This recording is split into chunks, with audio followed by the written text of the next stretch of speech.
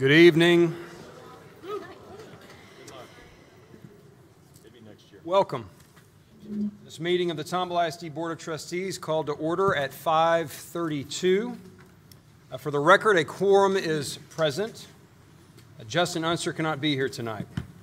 This meeting is being recorded in accordance with Government Code Section 551.128. We will now turn the meeting over to Superintendent Dr. Martha Salazar-Zamora to proceed with recognitions. Thank you so much, President McLeod, board members, those of you in the audience. We are so excited to recognize two groups this evening. We will start with our Tomball ISD school counselors. This is School Counselor Recognition Week, and to begin the recognitions, we have our very own Dr. Michael Webb, our Chief Academic Officer, who will begin the recognitions. Dr. Webb. Thank you. President McLeod, Dr. Zamora, members of the board, please join me this evening in celebrating our Tomball ISD counselors in honor of National School Counselor Week.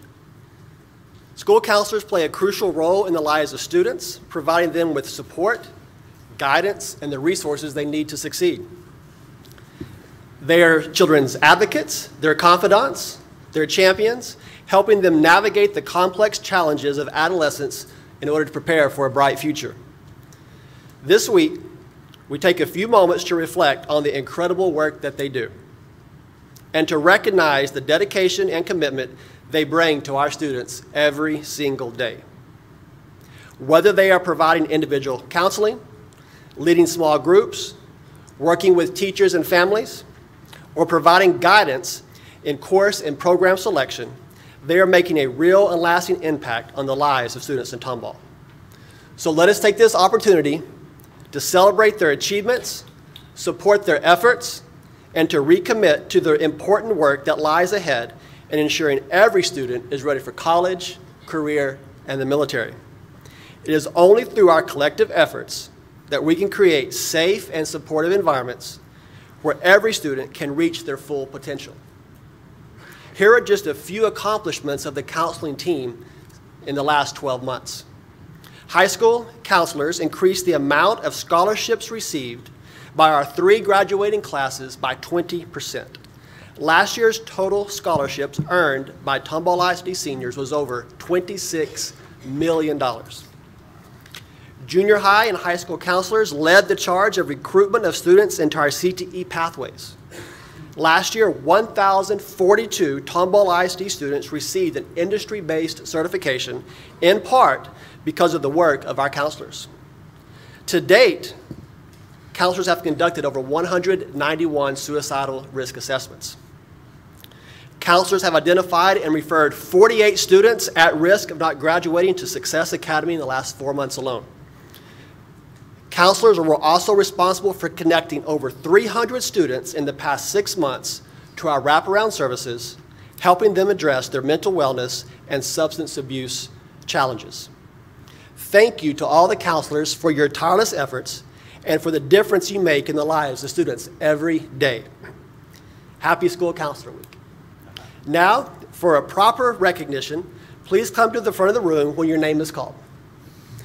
With us this evening, we have Kara Agundez, Creekview Elementary. Brenda Becerril, Canyon Point Elementary. Mark Floyd, Tomball Memorial High School. Sherry Forsyth, Tomball Memorial High School. Shannon Gutierrez, Tomball Intermediate. Brandy Halverson, Creekside Park Junior High. Karen Hill, Tomball High School. Nizer Diaz Vela, North Point Intermediate. Angela Howe, Tomball High School. Alfred Jones, Tomball Memorial High School. Sandra Makush, Grand Lakes Junior High. Emily Nichols, Tomball High School. Lachelle Nix, Tomball Memorial High School. Lauren Heinrich, Wildwood Elementary. Stephanie Robinette, Grand Oak Elementary. Monica Starvokic, Decker Prairie Elementary. Trying to get the Starovich and the Decker in there. It's like a delicate dance. Aaron Timletz, Timber Creek Elementary. Amy Van, Tomball High School. Erica Zeno, Tomball Memorial High School. Larissa Comiskey, Tomball Elementary High School, Tomball Elementary.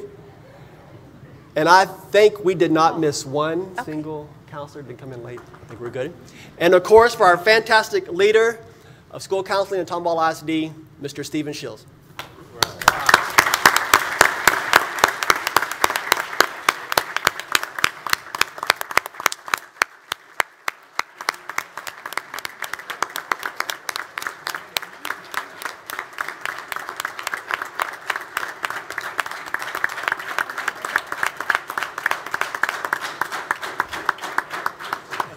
Boy, they felt like the chant going. All right, please follow, ladies. Thank you. Felt like we needed a huddle. That was good. That was. Thank you, Steve. We so are so happy to have you. Thanks, sir. Appreciate you. Thank you so much. Appreciate you. Thank you so much. Appreciate it. Thank you, Amy. Good to see you. Thank you so much. Appreciate everything you do. Thank you, Monica, for everything. Hello, love. How are you? Love you, Stephanie. Hello. Thank you so much. Hello. Oh my gosh, you're full. So how did they get so big? Oh my gosh. Thank you so much. Hello. Thank you so much. Thank you, sir. Appreciate it. Thank you so much. Hello. Thank you. Hello, ¿cómo estás? Muy bien, muy bien. Thank you. That's a beautiful color. Hello. I'm sorry. Thank you so much.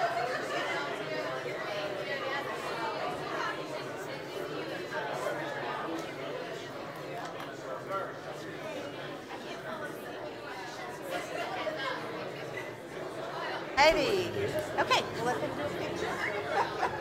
That was fun. I felt like I was reading this way.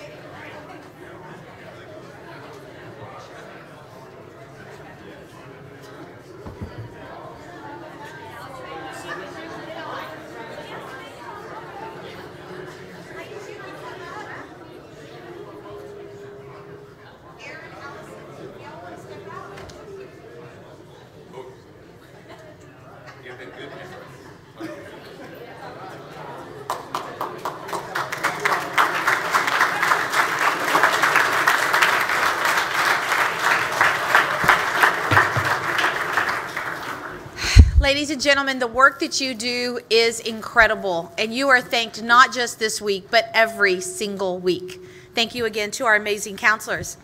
Next, we are so excited to have Tomball High School football team. It looks like pretty much everyone is here.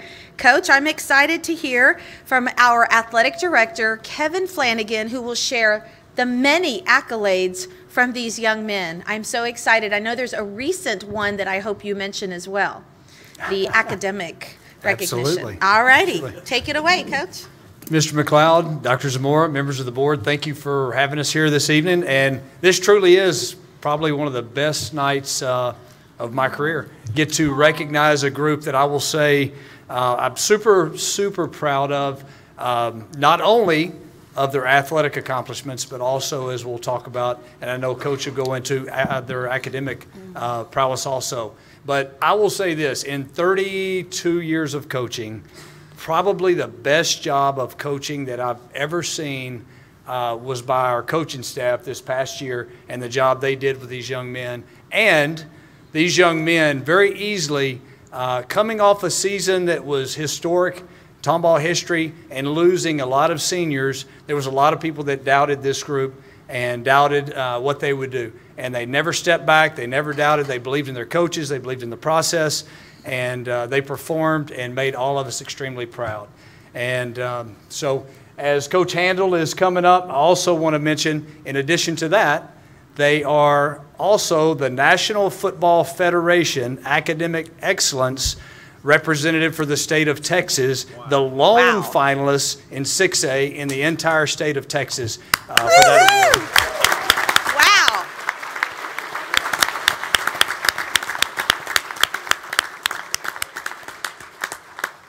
And there are many things that go into that, but just to simplify it, the overall varsity GPA was a 3.8 GPA this year. Oh my goodness. Overall. So.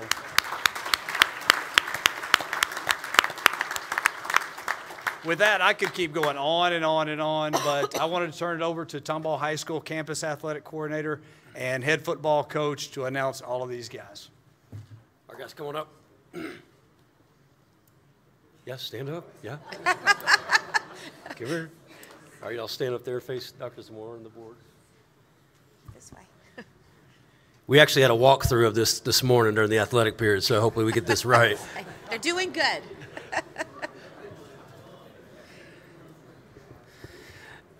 Mr. McLeod and the rest of the Board of Trustees, Dr. Zamora and your entire cabinet, and then, of course, Coach Flan, thank you so much for allowing us to be here. More importantly, thank you so much for all that you do for us in athletics and for your support. Without all of that, we would not be standing here today. So, ladies and gentlemen, standing before you today are the 2022 by-district champs, area champs, regional semifinalist, and more importantly, like Coach Flan alluded to, the National High School Academic Excellence Award national finalist. These guys were the lone 6A finalist in the state of Texas. They are still one out of 60 schools in the nation still in the running for the Hatchell Trophy. Most importantly, these young men taught me, Tomball High School, the entire Tomball community, and the entire state of Texas what resiliency looks like. They did it each and every week. Like Coach Flan alluded to, it was supposed to be a rebuild season after everything that we lost as far as the number of guys from the roster last year. They wanted no part of that whatsoever. Resiliency in everything they do, in everything they modeled, in everything how they conducted themselves, going from losing a beloved teammate before the season, by going through a coaching change, by starting the season 0-2, and by coming back in 4 ball games, most importantly the second round playoff game being down 13-3 with less than 5 minutes, and finding a way to win. Everything these guys do, they never flinch. And again, they taught me and so many others what resiliency looks like, and for that I'll forever be grateful. Again, so proud of these guys. They're going to go on to do great things and represent Tomball High School, the Tomball community, in such a positive way that thank you's not enough to this group of young men. But again, guys, thank you. We'll never forget the memories. More importantly, the relationships that we have will last forever. So, ladies and gentlemen, the 2022 Tomball Cougar football team.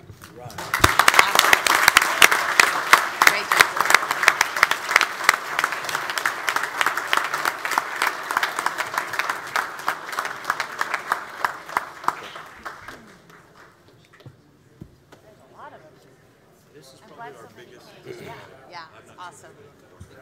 Congratulations. Congratulations. Congratulations. Congratulations. Congratulations. Congratulations. Congratulations. That was sharp, buddy. Congratulations. Or take a picture. Congratulations. Congratulations. Congratulations. Congratulations. Congratulations. Congratulations. Congratulations. Congratulations. Congratulations. Congratulations. Congratulations. Congratulations. What'd you do to yourself? Oh no, okay, be careful. Congratulations. Congratulations. Congratulations. Congratulations. And what is cougar? Congratulations. Congratulations. Congratulations. Congratulations. Congratulations. Congratulations. Congratulations. Congratulations. Congratulations. Congratulations. Congratulations. Congratulations. Thank you, Coach. Thank you, Coach. All right, get ready for a picture.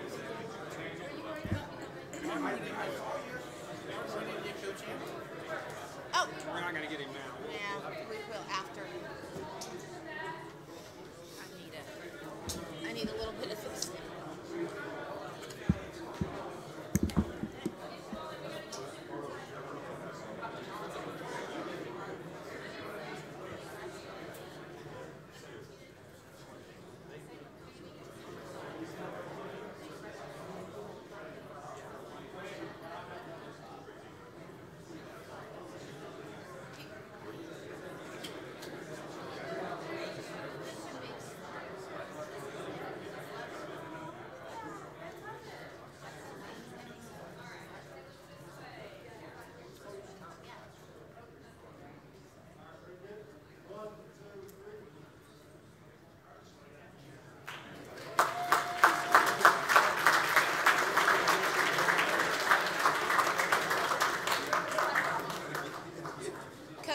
Coach Handel? Coach, the board would like to shake your hand. You have to start on that end, though. Yeah. See how the financial report goes? You can.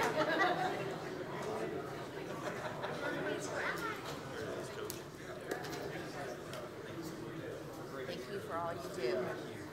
Thank you, Coach. Appreciate you. Thank you, gentlemen. Congrats again on all of your many accomplishments on the field and in the classroom. Okay. This is the time if anybody would like to exit, otherwise known as escape. You might want to do that. We will move on with our reports for the evening. The first report is the Annual Accountability Report. Mr. Mark White, our Assistant Superintendent of Accountability, will present, and I believe we will also have some information from Dr. Michael Webb, our Chief Academic Officer, around the state of accountability in the state of Texas. Much to discuss. All right. President McLeod, Dr. Salazar-Zamora, members of the board, and guests. It is my annual privilege to bring to you the annual report. It is a compilation report of several other pieces of information that you have seen as they were promptly released. However, we are required to have a public meeting around the compilation report, which will be published following this tomorrow's meeting, actually. So let me make sure. So the content of the report does include the Texas Academic Performance Reports, or the TAPER reports. There is a little bit of additional information in those reports which does not appear inside of our accountability reports because it doesn't go into the actual accountability grade. Things like class size averages, the number of students per counselor or student load per counselor, et cetera. Those are things that the state does track. However, it doesn't affect our particular grade. So there is some additional information in the TAPER reports, which exists for the district as well as for each campus. The district accreditation status, this is the second year in a row, reminding you that this report is for last school year. And so last school year, there was a suspension of accreditation status for a second year in a row, which will return this year due to the lack of an accountability rating issued for the school year prior to that. There are special education compliance status, a series of discipline reports. Those same discipline reports are the ones that we incorporated into the district improvement plan and at the campus level in each of the CIPs, which you approved in October.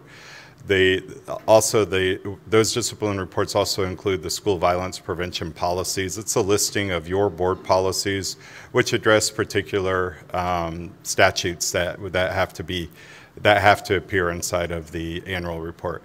The T-peer reports are not reports that go into our accountability reports. Those are high school to college transition reports, which mostly and T-peer is a partnership with the Texas Higher Education Coordinating Board, and that's how we track matriculation. What happens with our students after they leave us? How many of them show up the next year?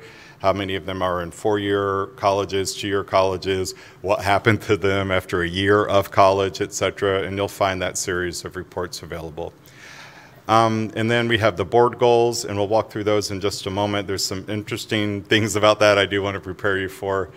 The series of PEAMS financial reports, I know that when our finance department brings you the budget reports or our balance reports, they're not always in PEAMS language.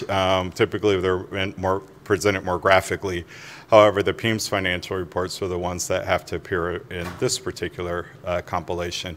And then finally, there's a glossary in the back that there's a lot of acronyms that are used in the TAPER reports. I get lost in that language sometimes as well. But the glossary does include what each and every one of those metrics is, and very often also includes the methodology that the state used to come up with particular ratings. Those TAPER reports are found for the district and the campuses starting on page 25, and they go all the way to page 473. By far, that's the greatest portion of the annual report, and that glossary of which I spoke begins on page 599, and that's in the back of the report. That statement of accreditation is on page 491, and again, that's a statement from TEA, from the commissioner, explaining why there wasn't an actual rating for the 21-22 school year.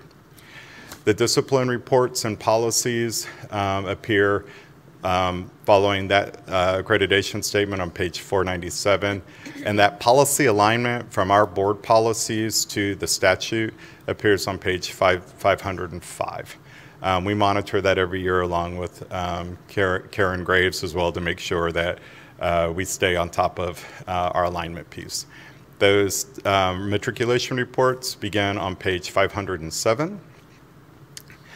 And the board goals. All right, the board goals, I don't know what to tell you about them, actually. The board goals are different.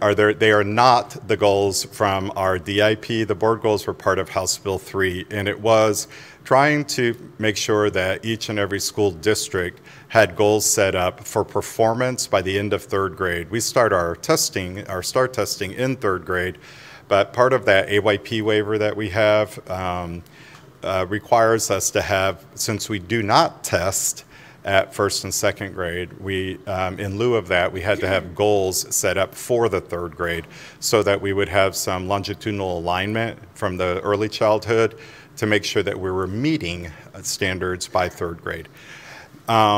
Likewise, at the far end of that, after we stopped testing with the EOCs, 3 of the 5 which happened in 9th grade, since we don't do more testing in 10th, 11th, and 12th grade, there are CCMR goals, which the high schools have to build out. So those are kind of the 2 far ends where we don't do state testing. We have to develop board goals. All right, when those board goals came out, they were aligned to some particular targets in the Closing the Gaps section of state accountability. And Tomball met, we had already surpassed all of the state targets. So what we did was say, all right, we still have to build goals moving forward despite the fact we had met the state targets. And we set a goal of just trying to improve our ratings by 1% each year. Mind you, this was 2018-19 when we set those goals, and what happened in 2020 and 21, immediately we went into 2 years where, although we were taking tests in 2021, there was not an accountability rating. And so we went into a suspension of that test mode. However, we did not get any guidance, no one got any guidance from the state on what to do with the board goals. So we just left them the way we adopted them. You know, of course, that we had some slide during those years, and so we didn't go up. by 1% every one of those years. And we thought that's okay. It doesn't affect our accountability rating, but it does make sure that we have a benchmark of where we were and where we're trying to get back to. Now, in the meantime, we've also gone back, and I think that Dr. Webb will share with you in a moment some more information about the STAR redesign, and also there will be a refresh to our current accountability system, which will go into effect this year. We still don't have any guidance on what to do with the board goals, and so we're sitting tight on them. We're not changing the ones that we originally adopted. If we get some different guidance, we'll come back to you to talk about that. However, presenting to you where we are on those board goals is a requirement for the annual report and for the presentation. Those PIMS and financial standards reports of which we spoke, they are divided into itemized by budget category for the district on page 539, followed by each and every campus. And then there's a series of financial reports. Again, the information in those reports, maybe not the details campus by campus, have been previously presented to you. I am going to turn this over to Dr. Webb, and then we'll be back for questions. Thank you. Over the past 40 years, the state of Texas has had a state testing system. Each era of state testing has been represented by a specific name of an assessment, from TABS to TEAMS, TOS to TAX to STAR. In fact, when I was a young boy in Texas schools, I took the TABS test. That TABS test was in the multiple choice format. As a young boy, I took the TEAMS, and in high school, I took the TOS test. Those tests also were in a multiple choice format.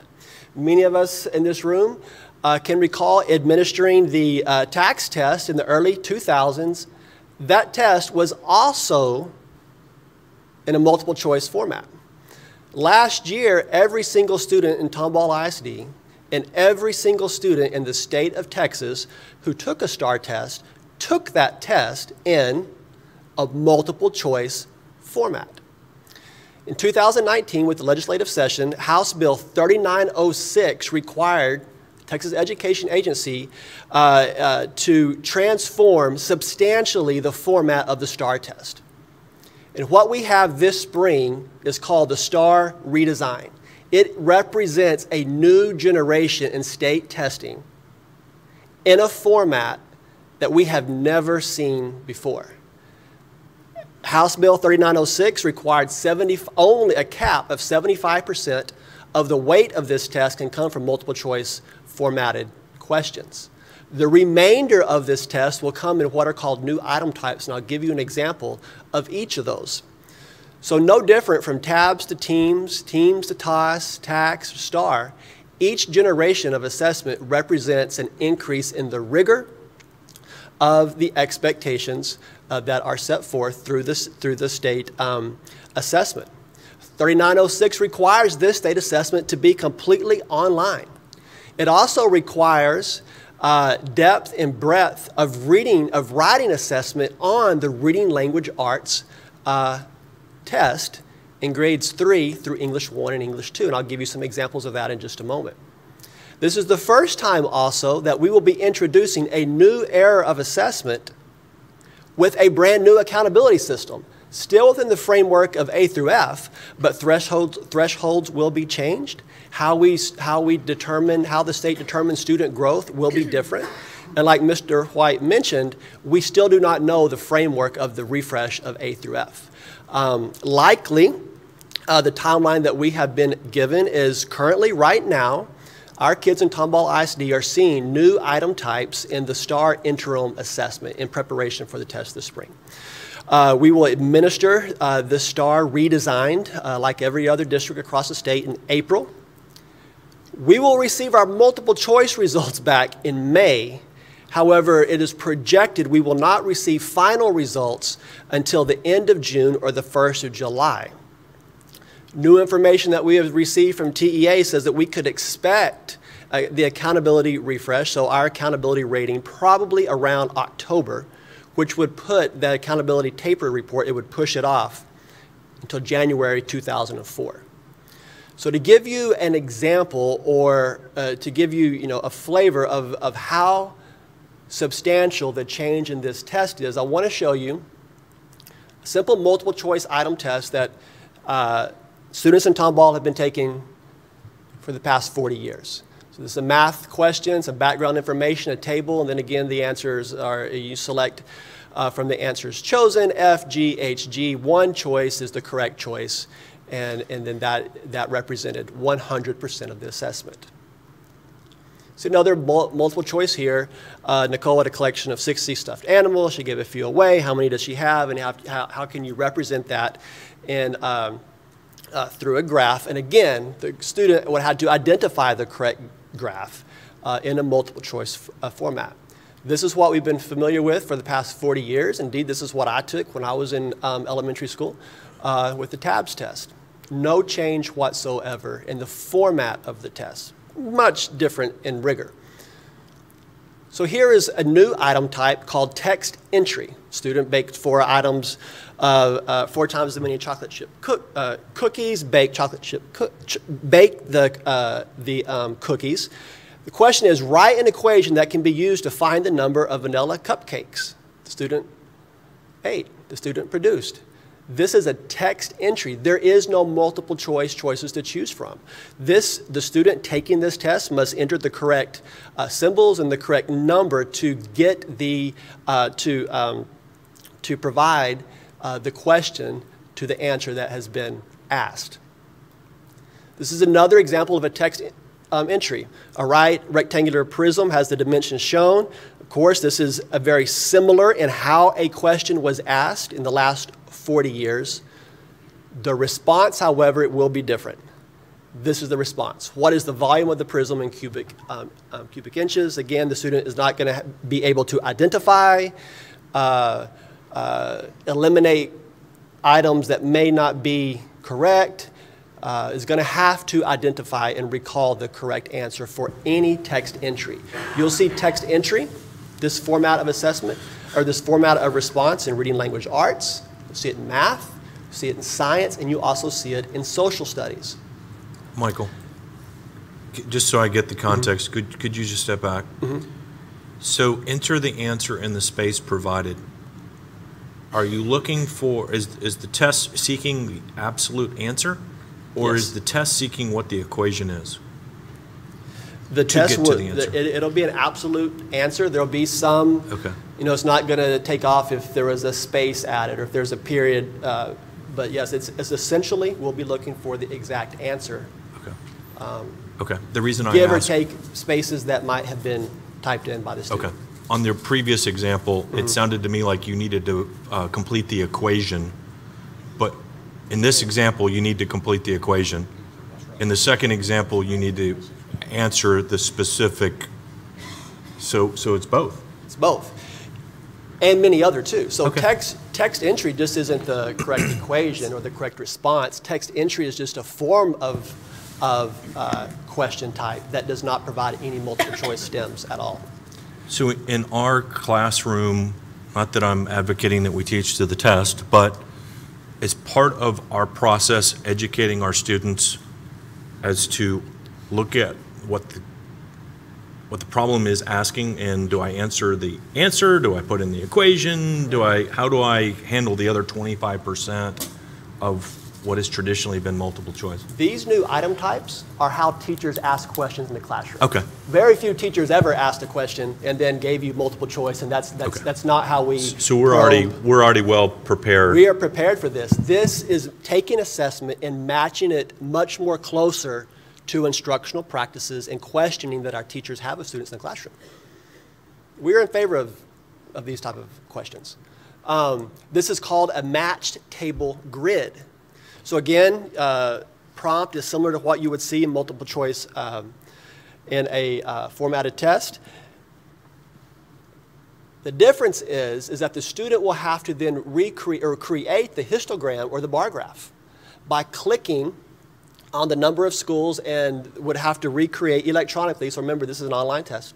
Would be creating the bar graph based on the X and the Y axis. So a little bit different from text entry, but the requirement is to match the table grid. Hey, Dr. Webb. Hold on. It can go back a few slides to that first question about the equation. That one right there. So the kids who have text anxiety, I'm kind of one of those people. And so if I looked at that, just like right now, I might say, screw it, I'm gonna skip over that. So the kids who have those issues like me, they're already prepped, ready to go. They're not gonna freak out with that type of questioning.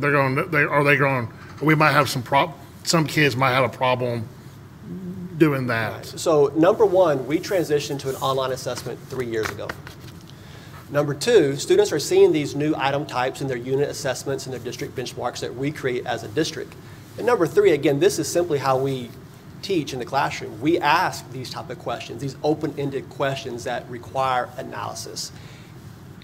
But you're correct, it represents a substantial increase in the rigor of the assessment, but it does match more precisely to what we're doing instructionally, and our developed assessments by the district already are giving students these type of questions.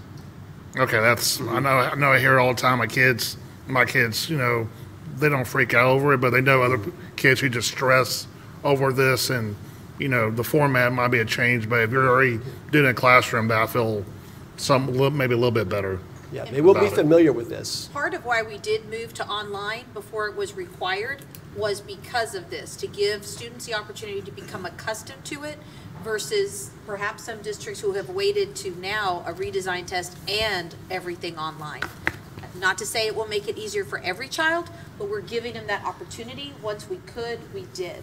I personally asked the commissioner in front of a very large audience recently if it was all going to be online for the entire state and would we have challenges with that, and I was assured that we are prepared as a state and that there would be no challenges. Yeah. So there's no analog, there's no paper option. No, It's none. third grade on up, we're on the computer. Correct. Yes, sir. Okay. Correct. But we're okay with that or no? We are. Yes, we've been doing that for years. Right. Yeah, we're prepared. We've been prepared. How do our administrators feel about it? Raise your hand. Or let's take a multiple choice, why don't we? Is the STAR redesign because someone's bored? That's A. Raise your hand. The takers? Is the STAR redesign because they don't think there's enough rigor? Is that B? That's a B. Anybody gonna raise their hand to that? Is it C, someone wants Mark White to pull his hair out? There we go. So part of the STAR redesign, in part, is a response to the narrative over the past many years of teaching to the test. So teaching to the test meant teaching test-taking skills. The test has always represented the curriculum. So teaching the test means you're teaching the curriculum. So I don't believe that's what the narrative meant. The narrative meant drill and kill on multiple choice test-taking strategies. That narrative will not hold as strong with this type of assessment. This is an authentic assessment that matches how we question students in the classroom. So yeah, 75% of the weight of the test will be from multiple choice. Doesn't mean 75% of the test is multiple choice, could mean less. Right. But the weight of the test will still be attributed to multiple choice. But I think that the narrative of teaching to the test doesn't ring as true with the STAR redesign as it has for the last 5 generations of assessment. Do students who have, because I had a child that she had 504s and she couldn't take tests from a computer, are there? Now, there are many more Exceptions? accessibility features embedded into this test. So text-to-speech, content clarification for students with disabilities. So if it says the grass is greener on the other side of the road, then it would provide the accommodation so the student would be able to understand that metaphor, and it would say the grass is not better, or it would take those type of metaphors and give a more simplified description of what's being asked. The font of the test can be changed, highlighting can be added. There are multiple accessibility tools, but there's not a paper option. What's the general feedback from the educators in the classroom? Is there any feedback? Yes, I think that one, the amount of writing. So in a slide I'll go over in just a minute, STAR, our past STAR, we assessed writing in grades 4 and 7. That's it. This new assessment, writing will be embedded in every single reading language arts assessment from grades 3 up. There has been a lot of teaching of teachers on how to embed writing in the reading assessment, in reading. There's been a lot of work with teachers on cross-content instruction as well. So I'll show you an example of how this new test, this new reading test, will be assessing social studies standards. So that requires our social study PLCs or departments to work with our reading departments and not in silos. Because how well you answer a reading test, an item on a reading test, is going to be very much based on the background that you have in social studies or in science. There's writing that's going to be required in math. And I'll show you some of the examples that go across the content areas that it will require us to become more collaborative across the content areas. And it's going to require us to write. You know, that's the most authentic assessment that we have, is writing. I don't think it is difficult for teachers. Even the assessment, how we teach the rubric to assess writing responses, has been substantial over the past 6 to 8 months. But I believe if we're going to that next era, which each test represents, writing across the content areas and embedded in every single grade level test for reading, I believe that's where we want. That's the push and rigor that we want. That's producing kids that can tackle real world problems once they leave us in high school. I think that, again, that narrative of teach to the test to answer a multiple choice item, it doesn't carry as much weight anymore. But it is an increase in rigor. Will they get to have like a scratch piece of paper? Yes, there'll be scratch paper. They'll have scratch paper on the online as well. And there are many more accessibility features. I didn't prepare all the accommodations, but there are many more accommodations to make it more accessible to a wide range of students than the paper format the test did. Yes. So this, I'm just in my mind trying to think through a third grader on a laptop, and I know they've been on laptops, but the training provided to educators, I saw in one of the bulletin updates, maybe in Kim McKinney's, maybe in Sarah Rush's, that there's just training that's provided, at least the district makes available training. Can you tell us a little bit more about that? Yeah, so again, we're in our third year of online assessment, so students have had a lot of exposure to keyboarding. You look at all of our Raising Blended Learners grant schools with blended learning. All of them are very familiar with devices. Responding through a device, that does not mean that we solely want students to respond to a device. But to prepare a student for what is needed after high school is to prepare a student to respond in multiple ways. Authentic writing, response through devices, oral presentation. But I feel very comfortable. I don't think that we're where we need to be. But I think we are much more comfortable than other districts because kids have been given a lot of exposure to device responses. I don't think that we're there yet.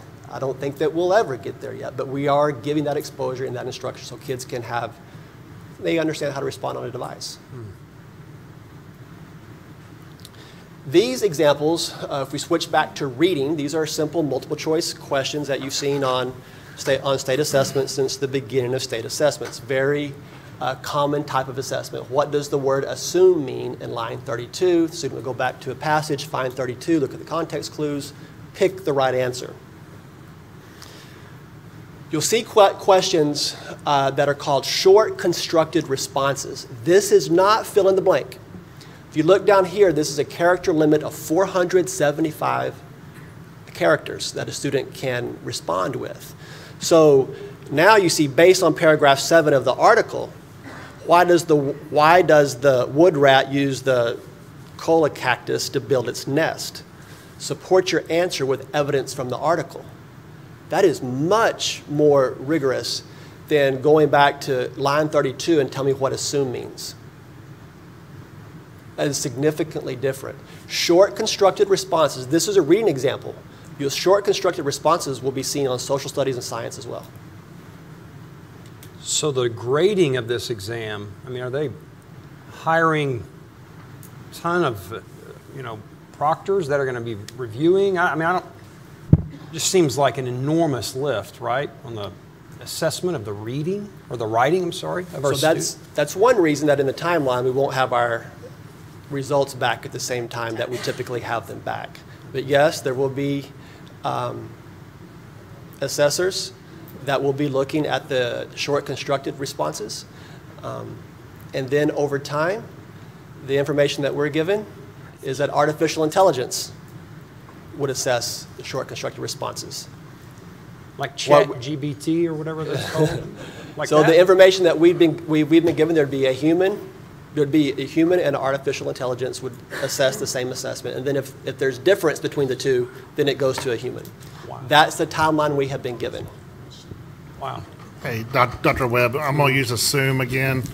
So I'm going to assume that all the proctors who are judging or grading these answers are all going to have some kind of baseline to go off of. So we don't have the same kid who writes it one way, one proctor gives it a 10 out of 10, and the next one gives it a 7 out of 7. Are they going to have some type of training for all these people to say, hey, this is a 10, this is a 7, this is a 2, to where everybody's fairly equal in their proctoring or judging or grading of these responses? The proctors will be using the same rubrics that we've been using since October.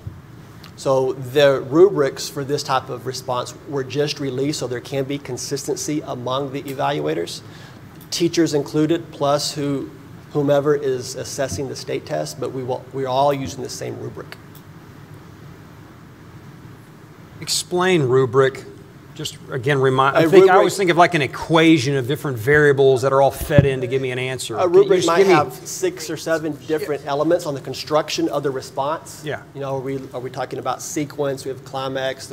How well have we described the character? What's the reasoning?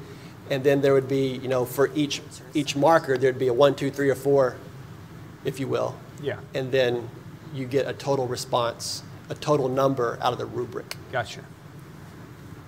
But based on what you're saying, one item in that rubric's probably going to be grammar or punctuation, right? I mean, that's the cross-content type thing. Everybody, just because you're writing an answer for a math problem, you're still going to be graded on grammatical construction or punctuation or capitalization, whatever, right? To a degree.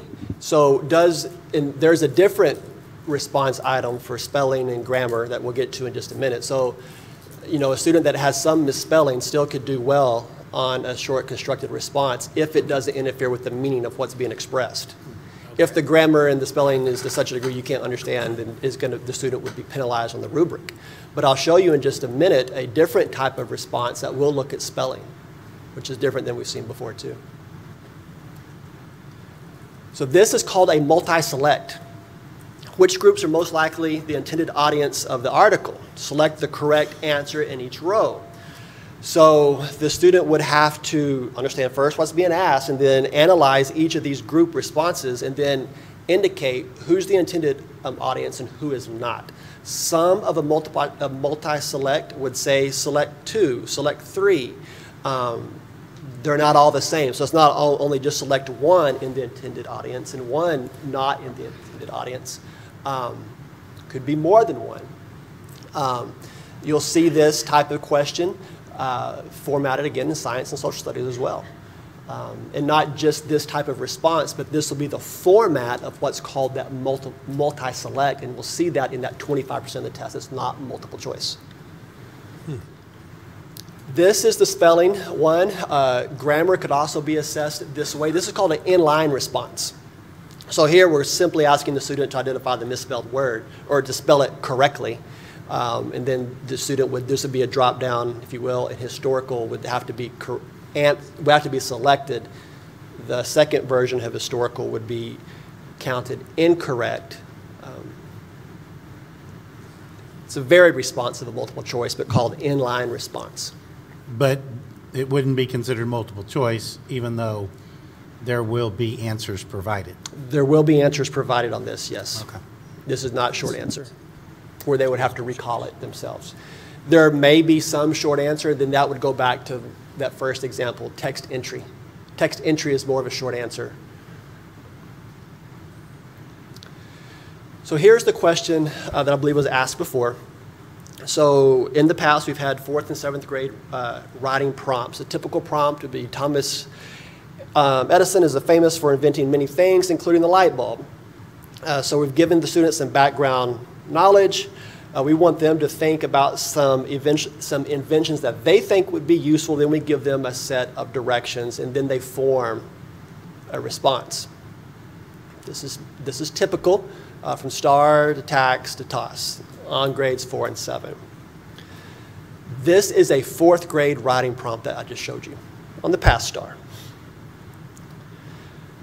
On STAR redesign, you'll have what's called an extended constructed response. This will be in all grade levels. So remember, there's no writing test in 4th and 7th grade. But we will have extended construction responses on every single reading test in all levels. The student must respond, however, from evidence from the text that they have just read. So in the past, we just gave them a broad prompt to inform their background knowledge, likely in something that they would know, write about inventions, right? It was that broad. But if you look at this one, to read the play, the spelling test. Based on the information in the play, write a response to the following. Explain how Herbie's behavior changes and how this is developed by the playwright. So again, this is cross-curriculum. We can't expect the student to be able to respond to Herbie's behavioral changes unless they have comprehension of what they've just read. So it's not going to be based on what they bring into the testing environment. It's going to be based on how they analyze a text and then respond. This is a 4th grade item. So are they adjusting time for this, or is it going to be the same amount of time? It'll be the same amount of time.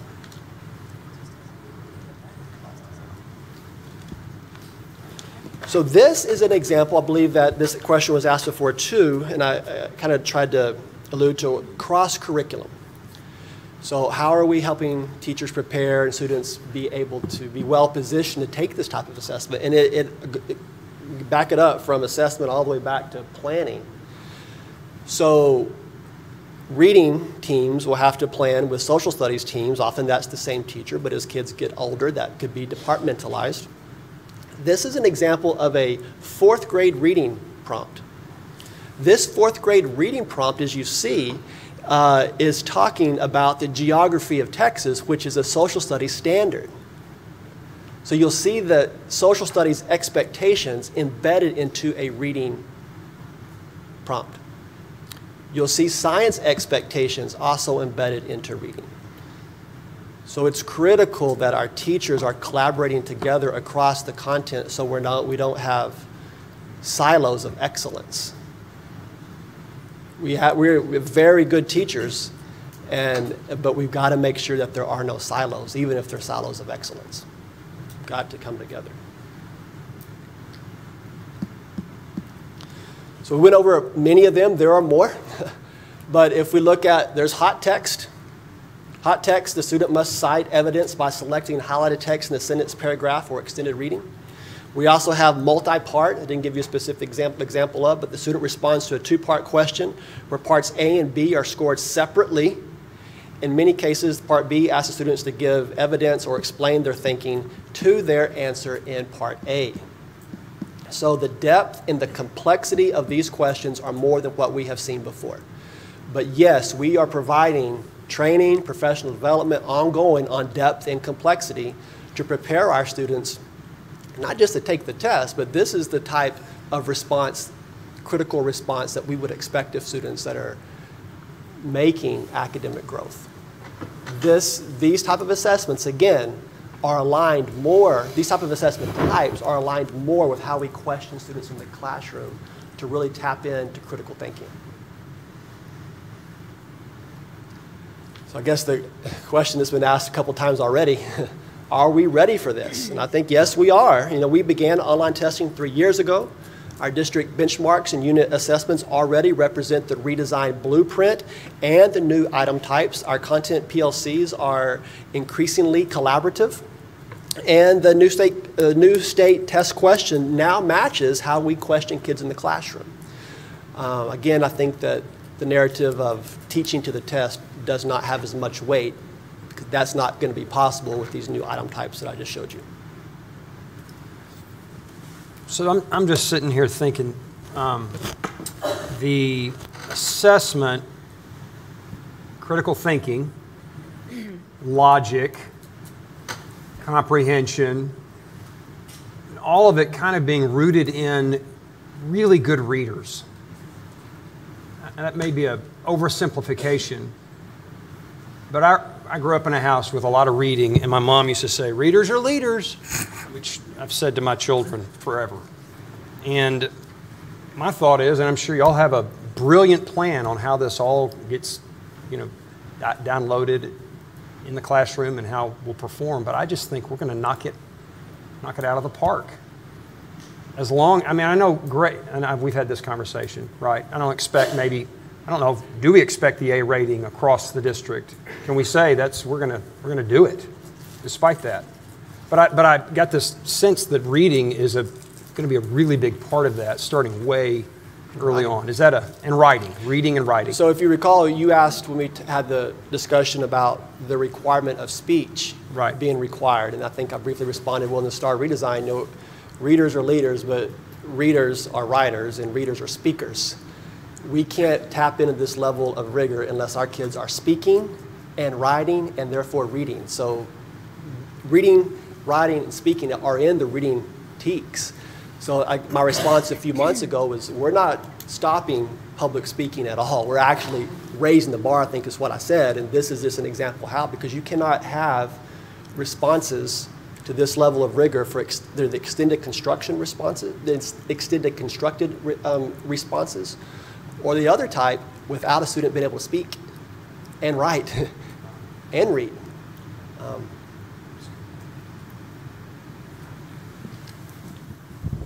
Hey, last question I got.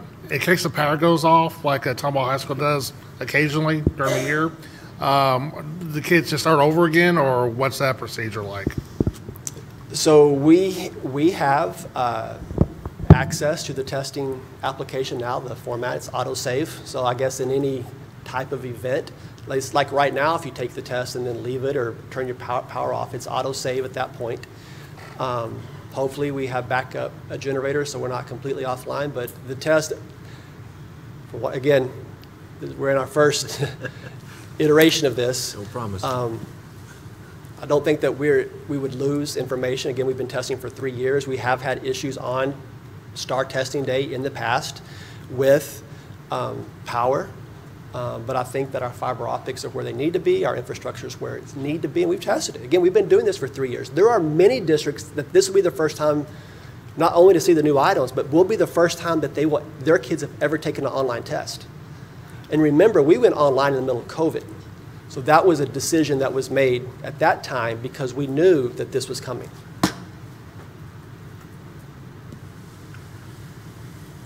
It was important for me to have Dr. Webb talk about, you've heard me talk about it is not a different name, but it is a different test, right? It's not STAR redesign is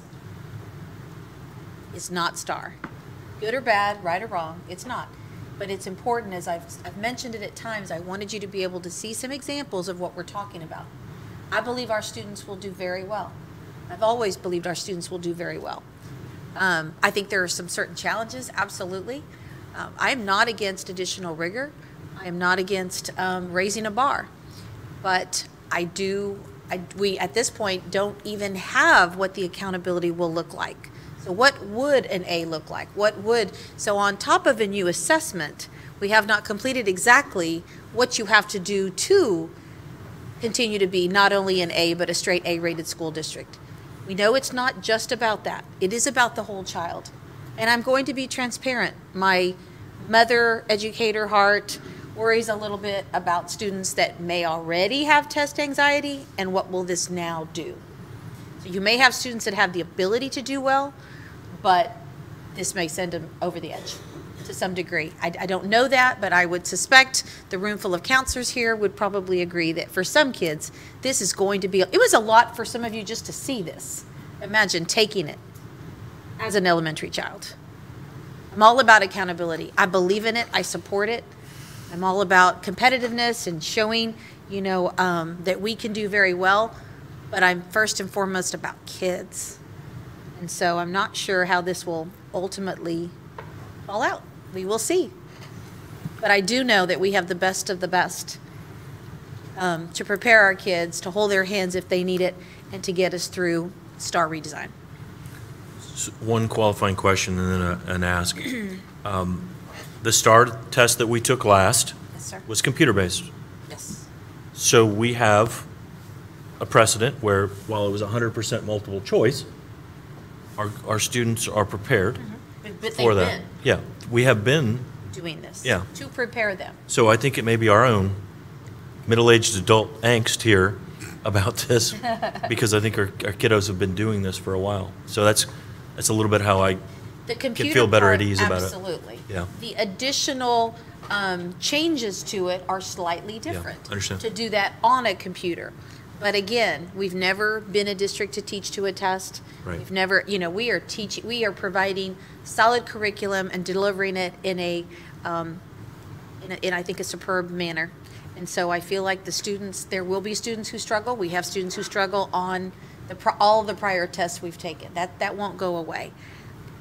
But we'll be here to support. So my ask, let me just finish, John, on my ask.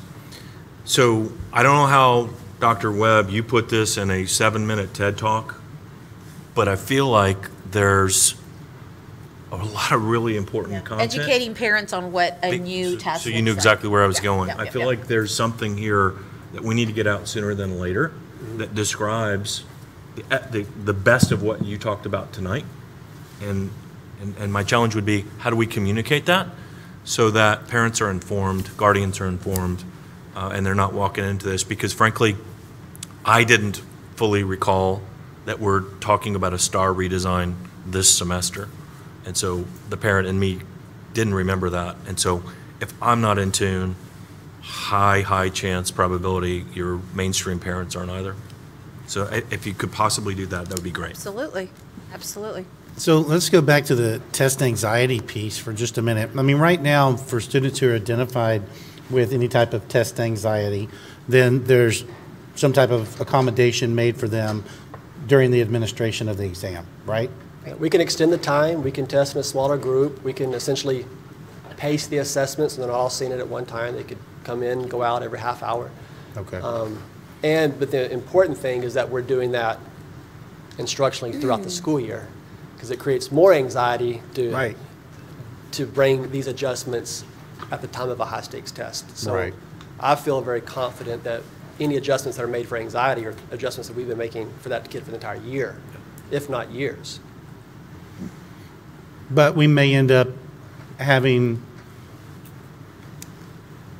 more students identify with test anxiety if this, the additional rigor or the presentation of these different, I know you say it's like what they're getting in the classroom, and I could see that. Because, when we've gone on boardwalks and that type thing, we've seen how the teachers are interacting and how they're requesting them write formulas or this type thing. So I get that, but and maybe Michael's right. Maybe it's more the middle-aged that have some anxiety rather than just doing the multiple choice. But yeah, I mean, it'll be interesting to see if we do have additional test anxiety type of issues. Yeah, this conversation will definitely continue as we move forward and learn how things go and what the actual accountability system ends up looking like. So I just want to make sure I'm digesting. Third graders type on keyboards whole sentences, right? Correct. I mean, that's happening. That's happening. That didn't happen, though, when my kids were in third grade. No, probably You know what I mean? I mean, that's all new to me. I'm not kidding. That's all new to me. And I know we've been taking the test, which is multiple choice, but like them typing sentences. We've only had Chromebooks for I know our IT director's here, but Chromebooks have been in existence, I'm going to be conservative, 7 years? Like, that's as far back as, so do the math on that, 7 years ago, right? It didn't exist. None of this existed. Right. Very good. Thank you so much, Dr. Webb. Thank you. We appreciate you. Thank you, Mark, for your assistance as well. Item B, the next report we have is exciting. It is an update on our strategic plan. The work that we do each and every day is connected to our strategic plan.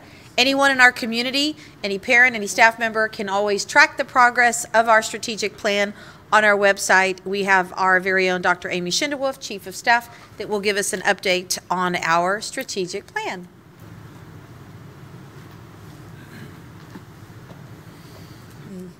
Changed his mind. He wants to talk about it. Good evening, President McLeod, Dr. Zamora, members of the board. I come to you tonight with an update on Destination 2025, and we are at the end of Phase 2. So let me get this started. It seems so far away when we said it, when we created it. I know, we said it's Now going it's to not be so far away. So a long 5 years, and we are at the end of Phase 2 out of 3. And so if I take you back, we concluded Strategic Plan 2020, and we initiated Phase 1 in February of 2020. Wow. And then a lot happened. We finished Phase 1 in August of 2021, and that's the last time that I came to you with a board report.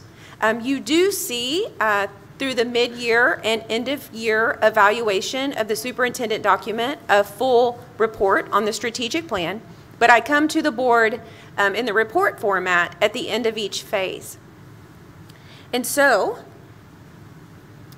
before we start and we go into talking about where we are in Phase 2, I always like to talk about the definitions, because we've had to define these words a little bit on our own. And so when you see in the plan the word complete or the green C, what that means is that the action step or strategy has been completed in full as detailed in the plan, or it has become routine action.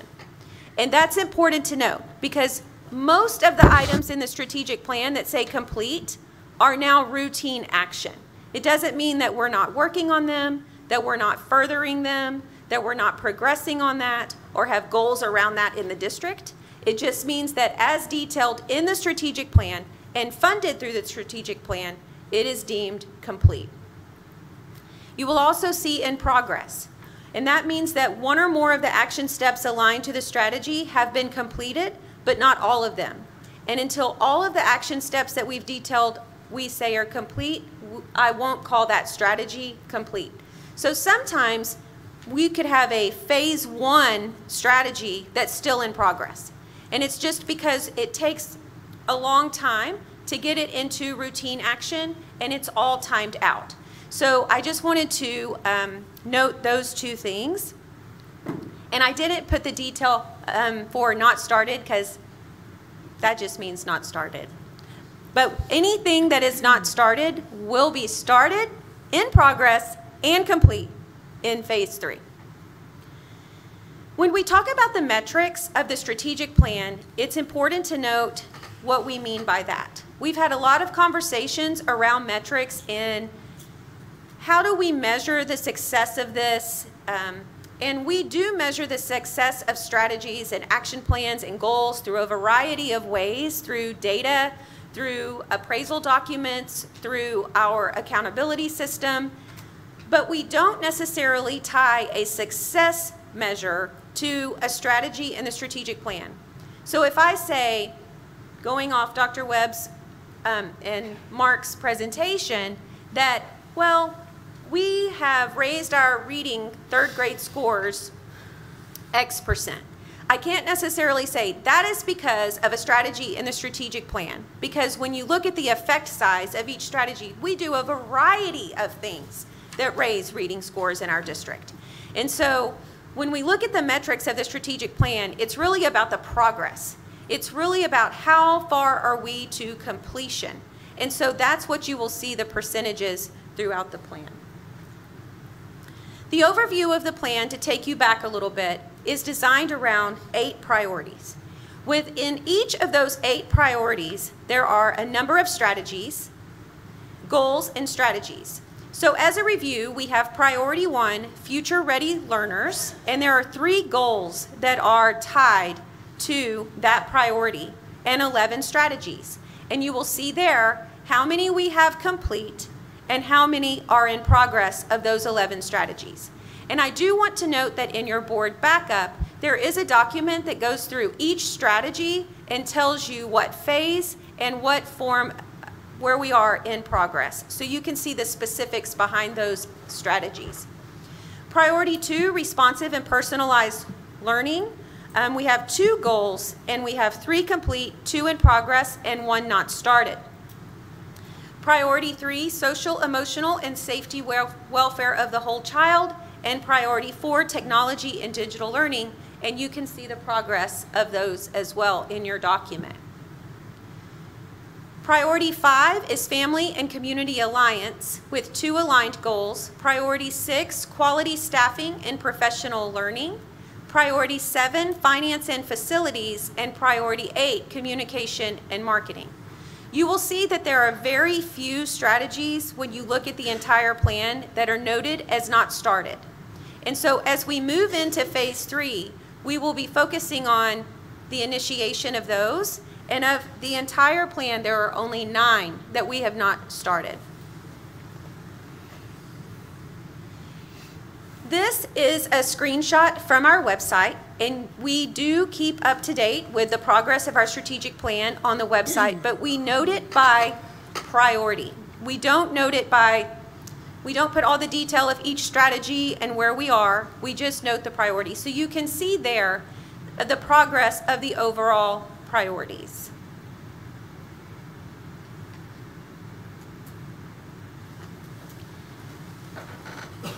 When you go back in history, as we are currently at the conclusion of phase 2, I want to note at this point that I think one of the most important things to note in the success and progress of our strategic plan is the funding package.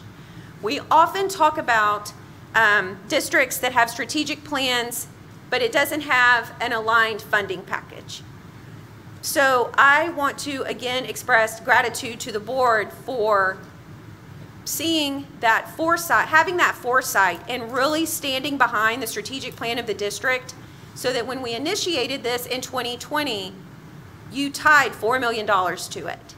And so at the end of each phase and year, we come and we say, this is how much we have spent, and we're on track.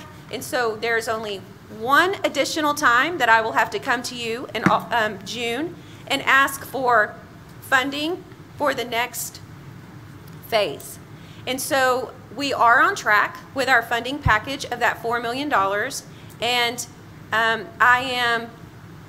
it's probably very rare to hear this, but I do think that the strategic plan is maybe the only thing that inflation hasn't hit. And so in our district, so we are able to get it all done within that $4 million. Dr. Schindewald. Yes, sir.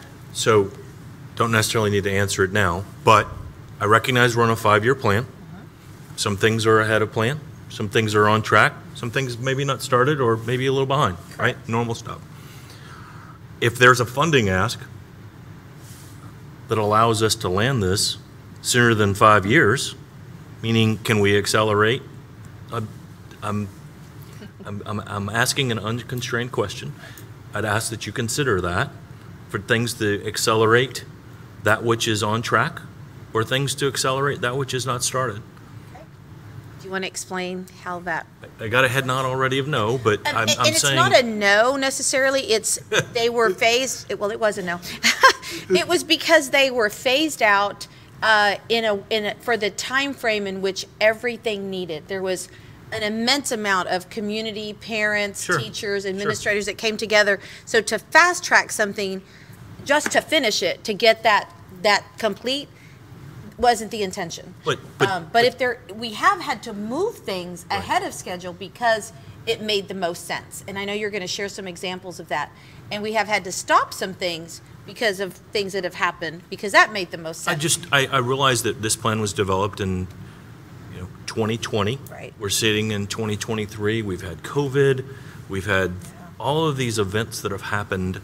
I'm just saying, after hitting phase 2 here, if there's an adjustment, a different approach, a funding ask, bring it forth so that we can understand how we can help you and team be more successful. That's the point.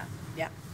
So I appreciate that. And also, in responding to what Dr. Z said, when we were in the phase of COVID, I don't know if you recall, but in that board report, I talked to you about how because of COVID, we were able to expedite some of the things in our plan. An example of that would be the technology. We had to expedite the digital learning piece to get our students online when it was actually a phase later when we were initially planning it out in 2020.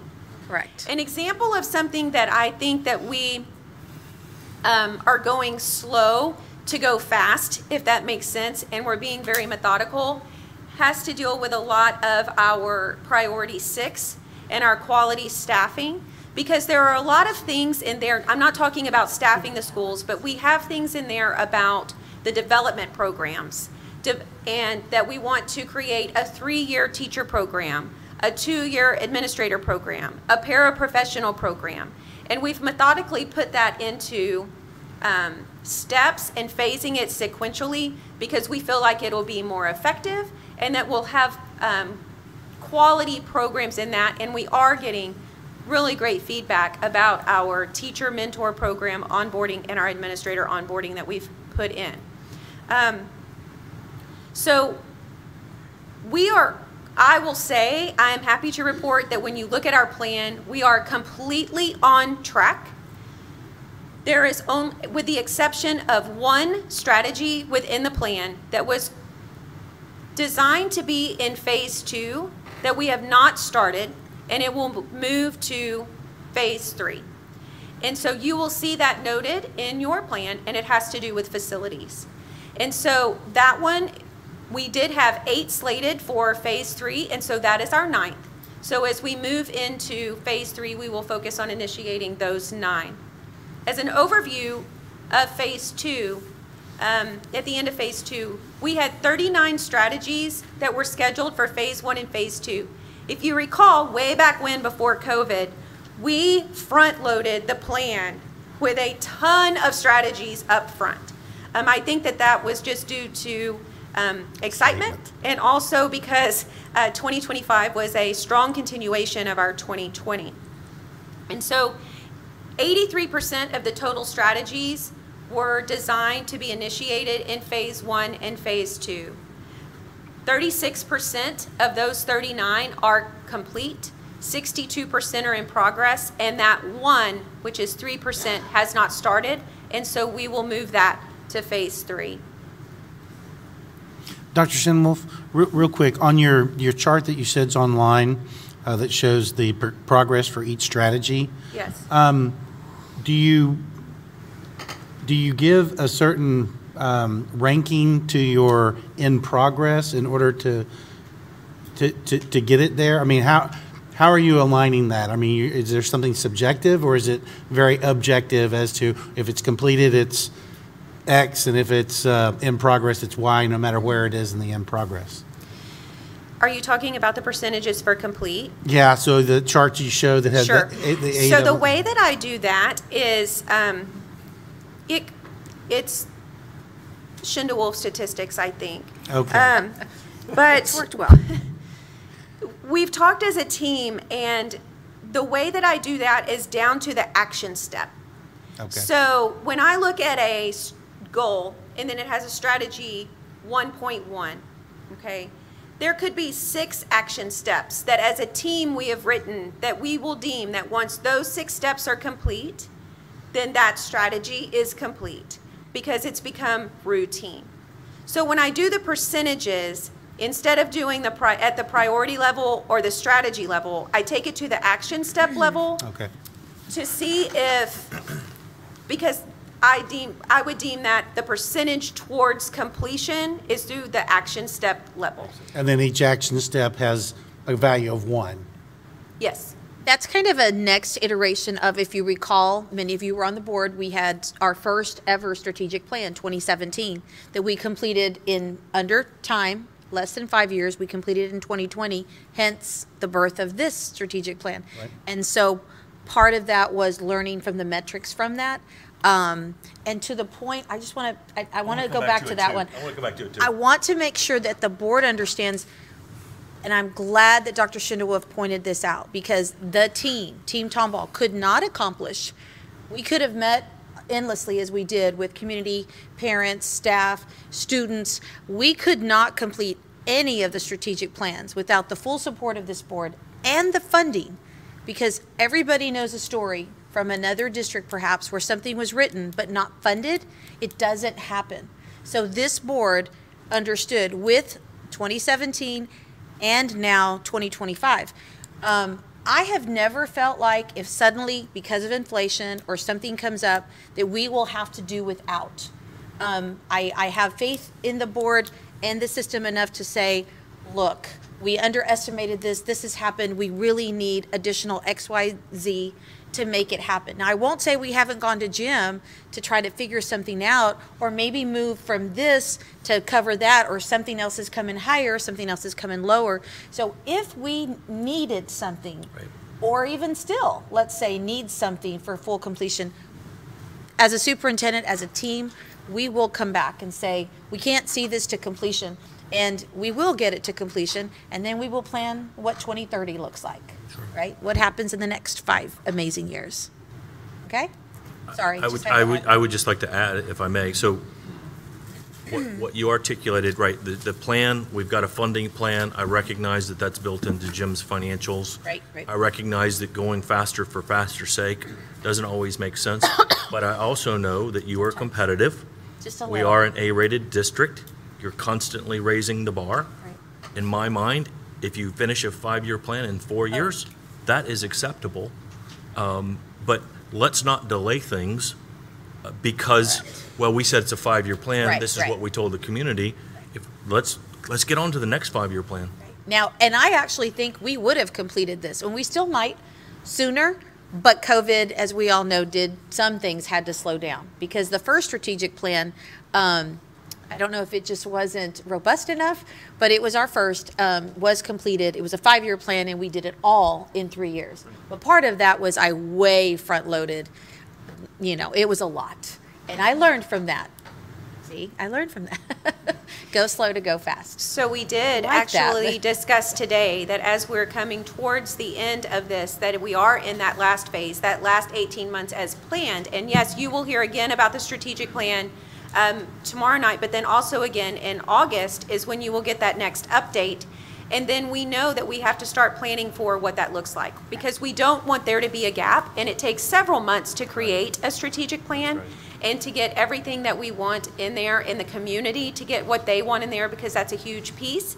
And so I do think that we can take a lot of time in developing what that next plan will look like by front-loading that process. And so this is just the conclusion, that it will run until the end of June or July 2024 is what it is planned to. However, it could conclude faster than that. And we will be moving into the initiation of the last 9 strategies and finishing the others that are in progress over the next 18 months. Do you have any other questions? Yeah. Thank you so much, Dr. Schindewolf. Appreciate that. Our final report for the evening is the instructional calendar for 24-25. A reminder that as a district, we always want to have a 2-year calendar. So special thanks to Karen Graves, our Director of Administrative Services, and everyone that was a part of the calendar committee. They put a lot of time and effort into this, looking at what others are doing in the neighboring districts throughout the state, and ultimately what is best for Tomball ISD, and the academics overall of our students. So I will let you make the further introductions. Good evening, President McLeod and Dr. Salazar Zamora, members of the board and cabinet. Happy to be here tonight with Caroline Fonseca, who is our our teacher representative from Creekside Park. I'm getting it, Creekside Forest Elementary School, and she's going to help me present the activities of the calendar committee for the 24-25 school calendar. And this is the first time, when we came to you last year, we gave you 2 calendars, if you recall, and then we'd wait a year and we'd come back 2 years later. This is, as Dr. Salazar Zamora said, this is the first time that we're going to do this every year and just keep 2 years ahead. And I think that is going to help out a lot with some of our other departments, human talent, as they put work calendars together, and probably families as well to plan ahead for that. Okay, so hold on, sorry. There we go. Okay, first of all, just want to recognize the calendar committee. You can see the names up there, and if any of you are in the audience, just wave your hands, please. We do have a few. Thank you so much. I always have a great time with calendar committee, and they're always so dedicated to making sure that we put something together that's going to work for our community and for our students. So you've seen some of this before. Our objective has not changed. We want to meet the need of all Tomball ISD stakeholders, our students, our faculty, our community, and at the center of all of that is the instructional needs for the districts. And so the committee is charged with the same directive: develop a calendar for Tomball that encompasses the following criteria, meets the requirements set by the state of Texas and the Board of Trustees for Tomball, and is also instructionally sound. So we have to begin with the state requirements, and those have not changed in a few years. A school district, according to the state, may not begin instruction for students before the 4th Monday in August unless the district operates a year-round system, and the state requires teacher contracts to be a minimum of 187 days, and we'll get into why we've changed a little bit from that in a minute. Other state requirements, 75,600 operational minutes are required for our students. It used to be days, 180 days, and then that changed to minutes. And the state still currently offers us 2,100 waiver minutes for staff development days, and each district can choose how they want to apply those waiver minutes if they apply for them. And then, as you all know, you approved a District of Innovation plan for Tomball where we don't have to adhere to that August start date. We, in our innovation plan, have our students beginning no earlier than the 2nd Monday of August, and the teachers begin no earlier than the 1st Monday of August. So with that, the other committee considerations are we want to make sure we provide staff development throughout the school year. There are other districts who kind of stack it at the beginning of the year. Some of them put some of it at the end of the year. And we have felt that it's important, based on feedback from teachers and staff and administrators, that it's important to have that built in throughout the year. We want a calendar that has semesters that are somewhat similar in length. Maintain a familiar routine around testing time. Students do better that way. No holidays on the day before a state test. Provide a day before school starts for teachers to have classroom time. That's something that we've gotten a lot of feedback about. Finish instructional year before Memorial Day. That seems to be important to our community when we can do that. And we added last year another consideration, since most districts have started giving Election Day off for safety reasons. The day before Election Day was also considered important because of attendance, and you give a Tuesday off, that Monday is just kind of hanging out there and just an excuse for a 4-day weekend for most people, so we just made it one. And then the last consideration was kind of added, and we'll talk about that. We've had a lot of requests. A lot of districts are giving an extended break in October, so we kind of looked at what could we maybe do. We opted not to go for a full week, and we'll get a little more into that, but we wanted to try to give a little something for the people that requested that. Okay, so I'm going to let Ms. Fonseca take it from there. Okay, so then we sent out a survey to the community, and the results of the survey are that 47% chose option calendar 1 and 53% chose calendar 2. So then after that survey, we came back and met again and then just kind of talked about some other things that we needed to consider with if option 2 was the approved calendar, that the PSAT testing would occur on October 16th. So we don't want to have a holiday prior to that testing. So moving that staff day from October 15th to maybe October 10th.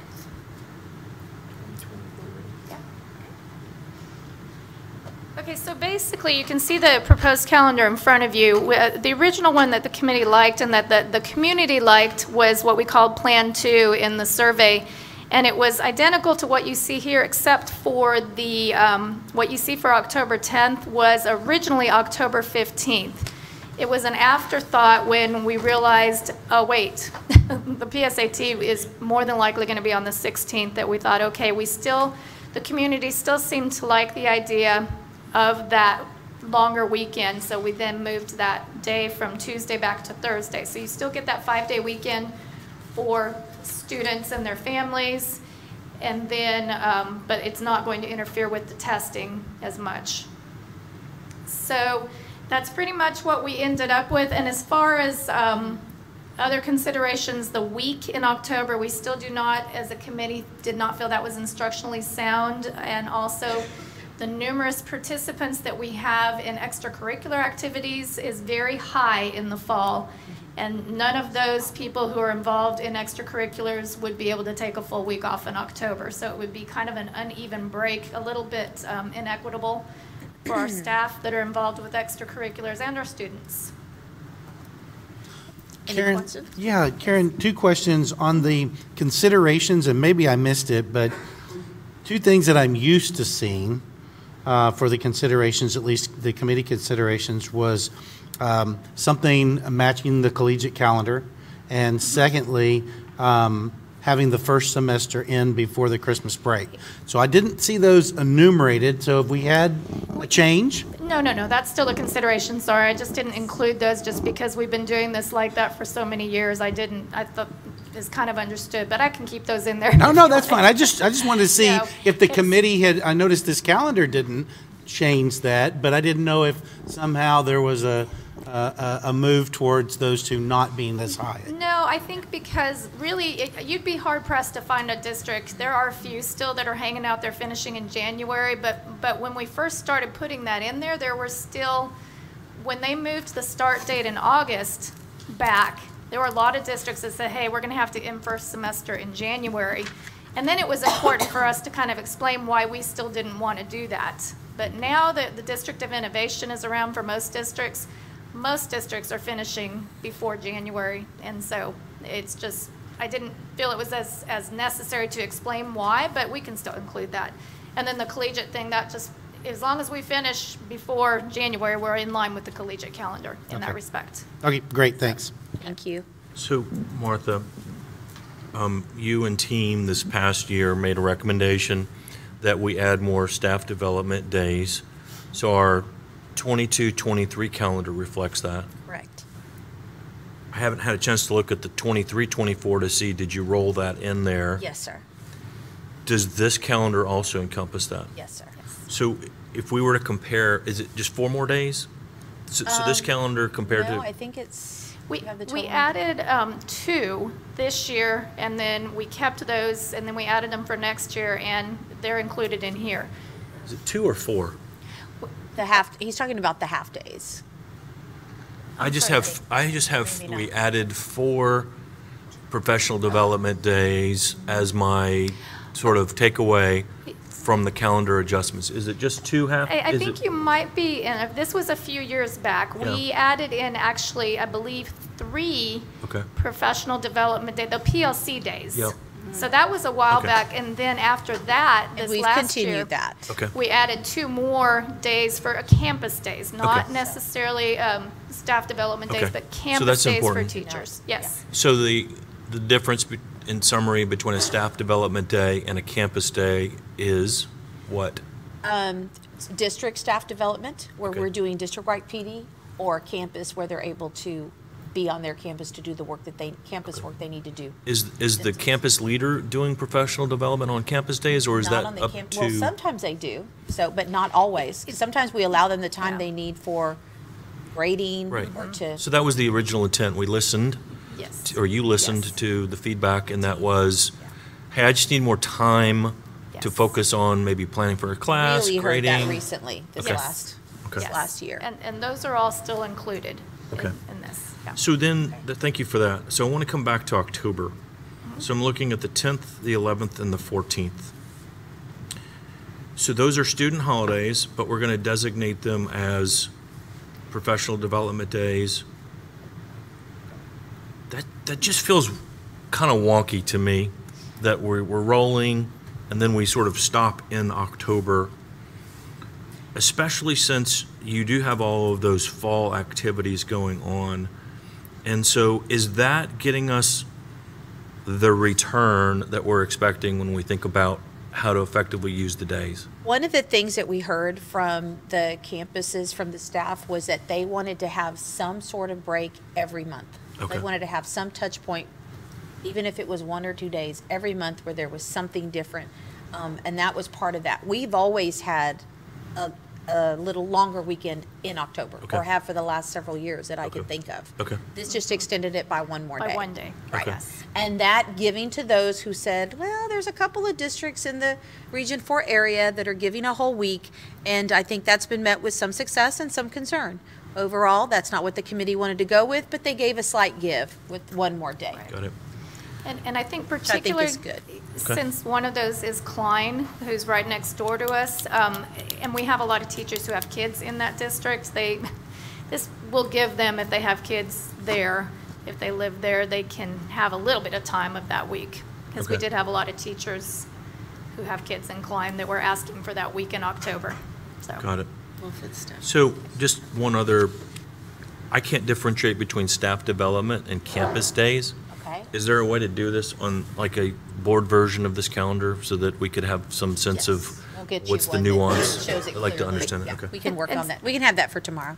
We can, sometimes that'll change, like, we have some days, we can do that. We can do it based on how we've done it. And I would just like to wrap by saying, I really appreciate ending the school year before Memorial Day. So thank you for listening and The honoring that. committee, they get the credit. Yeah. That's important to our community, I think, Yeah. and sometimes it's not easy, but they get us there every year. Thank you. Almost every year. Thank you. All right. Okay. Any other questions? It seems like I think. The only question I had, this might be a stupid one, maybe just me, or maybe just to tell the audience, there's a lot of districts that are going to the 4-day week. So how do they get all that time in with 4 days? Are they going like till 5:30, or how they get that? So I anticipated why that are we question. not doing that? We didn't put it out there, but I anticipated that question. I have several colleagues. We know of people throughout the state. Not too many local, tends to be smaller districts right now that are doing that. Everybody makes decisions for what is best for their district and their community. I'm going to tell you, as an academic superintendent, I'm just not, I don't see that as the best thing. Adding additional days, we have done it when we've needed to, after a catastrophic weather event, after different things. But to say we're going to do that year long, I am personally not there. And I've talked to many others who share the same sentiment. I know some are doing it. I really haven't delved into it much. I think we'll hear more about it. If you're doing it for cost savings, everyone has different, when we're all struggling, right? Financially, I understand that. Academically, I struggle with that. I just do. I haven't been able to be shown how it is best for students. I always want to do things that are good for adults, but we are here for children. But great question. I was ready for it. All righty. Thank you so much, ladies. We appreciate you. Great work. Okay. We have no public comment this evening, so we will move on to a review, an actual discussion, I will call it, of the business agenda for February 6th, 2023. Moving on with donations, under consent agenda, we have 2 donations, one for Tomball Elementary School and one for Creekside Park Junior High School. And you do have the information in your packet around One question. those. Yes, sir. On the Tomball Elementary School donation, are there any conditions, anything that this donor has specified as to there are? Yes, that is for, to enhance the library. Okay. So to be utilized for the library. And we're comfortable that that which is donated follows our rubric Oh, for absolutely. library books? Absolutely. Thank you. Then we have a number of requests from Tomball High School and Tomball Memorial, and they are for different events for students to participate out of district field trips, for DECA International Career Development, both high schools. Specifically, Tomball Memorial, the Marine Corps Competition Drill National Championship, and they did very, very well, yes. And then the All-Service Competition Drill National Championship, as well as the FFA Leadership Conference. So always excited to see our students be able to compete at the state and national level in so many areas. So I'd like to just brag for a second. Please brag. So Lee asked the question, how did the Tomball Memorial Marine Corps Competition Drill meet go in Allen High School? There were two competitions. One was an armed division competition, and another was an unarmed. And I watched it live stream. And Tomball Memorial won the unarmed division of the Region 5 JROTC competition.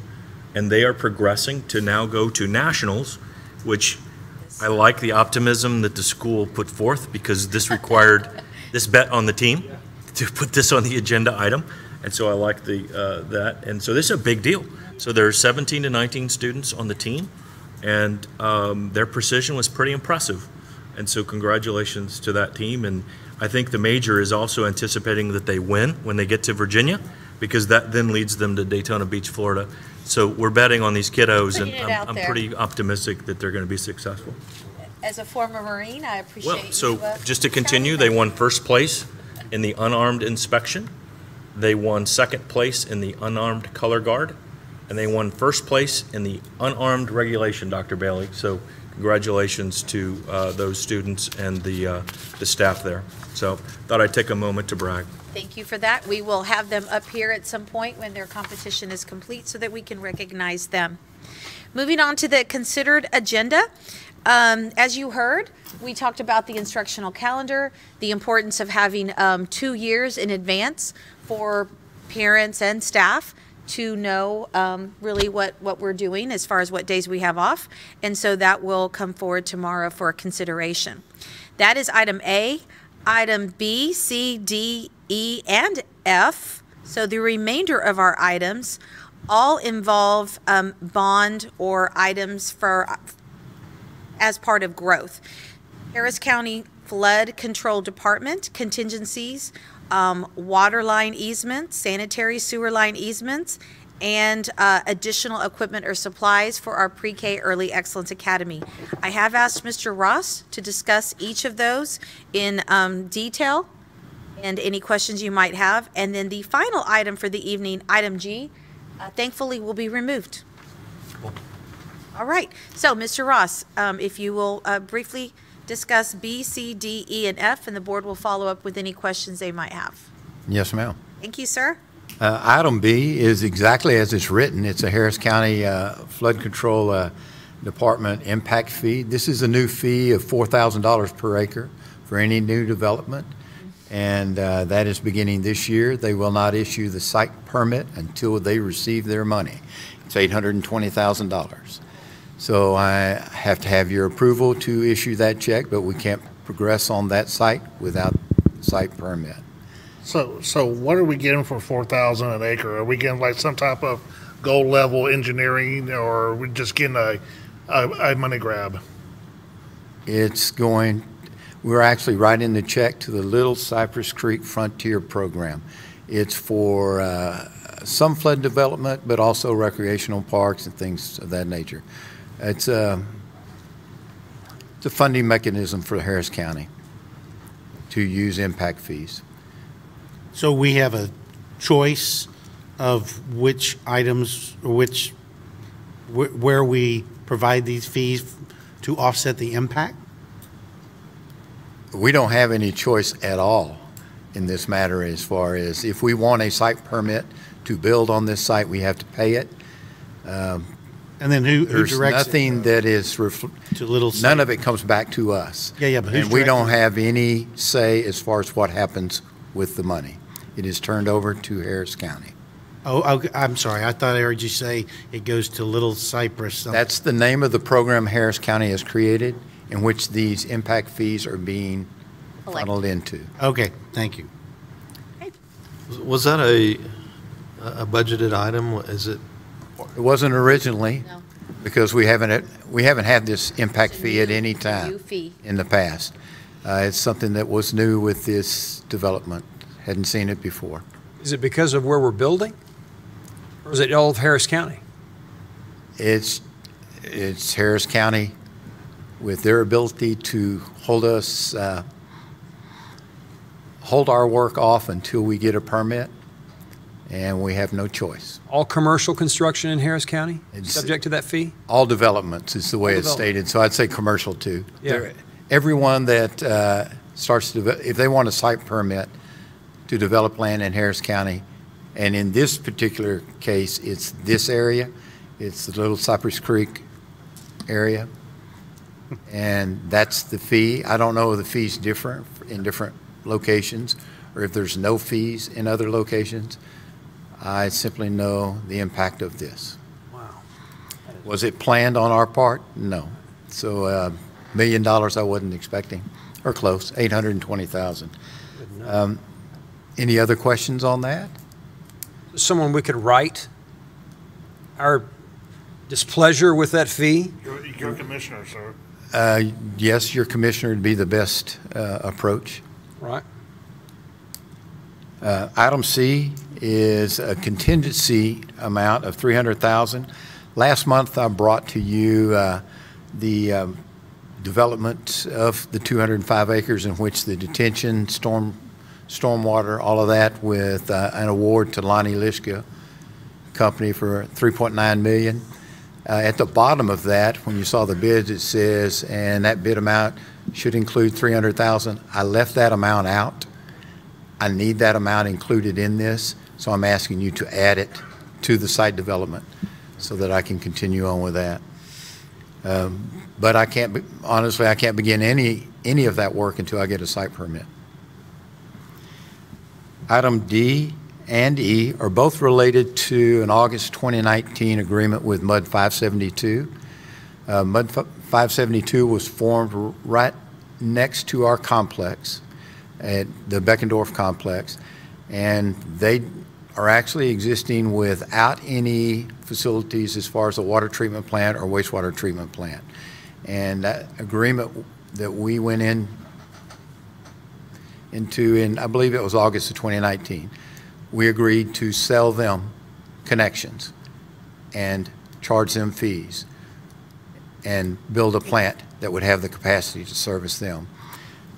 They're needing to tie into this in 2 other locations because what they're using with the allocations that they have right now is to tie in the 62 acres that has the 225 homes that's north of us. They're going to tie those into it. The water, the easement for the water, I think that's a small connection. It's 10 by 20, and it's just a space right next to our water line, so that they can come in and they can tie it. And there will be a valve and a meter that are installed there in which they have to maintain. We'll read the meter and charge them for the water. And that's what that first one is, and that's item B. Or excuse me, not B, D. D. Item E is the sanitary sewer.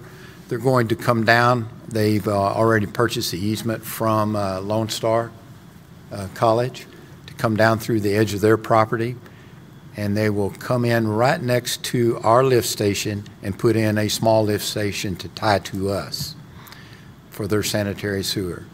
And then their lift station will collect at that point and then move into ours to go to the wastewater treatment plant. And that's a little bit larger site. That one's a 30 by 65 site.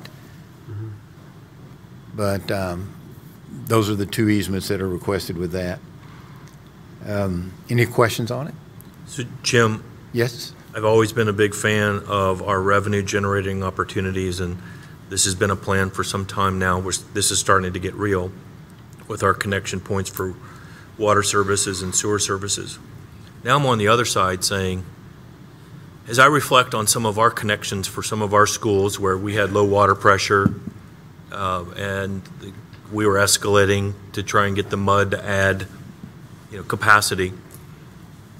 The worry that I have on this side now is, now we're servicing a neighborhood of 576 homes, and anybody else that now joins in on that connection, while our priority all along has been the Beckendorf complex and what will be the West complex, are we adding any risk and getting into the business of solving for water capacity and sewer capacity for non-school district entities? Well, if you'll remember, the 205 acres will have its own water treatment plant, which is a water well. Yeah. And so that's the water. Okay. So you're going to have plenty of water pressure there. One of the concerns that I had was, would the pressure be sufficient to handle the fire suppression systems for the high school, elementary? Right. So that's why from the start we've put in a water treatment plant there. So it'll have its own water service. We built capacity in that original well to carry that, and we actually changed our opinion in visiting with our discussions as far as the size of the campuses, that we would actually need a well there to keep the pressure up, to make certain that we looked at pumps and other things, but we thought the water treatment plant was best. So we've actually ended up with extra capacity for water. So there's 225 homes that are coming in on that 62 acres. It's a Pulte home development that is north of us. But the other corners, all three corners that are south of us, are also asking to be incorporated into MUD 572, and we have visited with them about providing services to those locations. We also know what's planned on those locations and the amount of service that would be required, and we measure it with, we call it ESFCs, and that is just the estimated single-family consumption, and it's in gallons per day, 300 gallons per day. We have enough capacity to carry this for quite some time because it doesn't develop overnight. I mean, it's gradual. But there are apartment complexes going into three of those locations, three corners, and we know exactly what an apartment uses, well, on average. And the agreement that we have talked about, as far as we would have to come back to this board with an amendment to that agreement to add capacity, but in that, if we have to add to our wastewater treatment plant, they have to pay for that. Okay.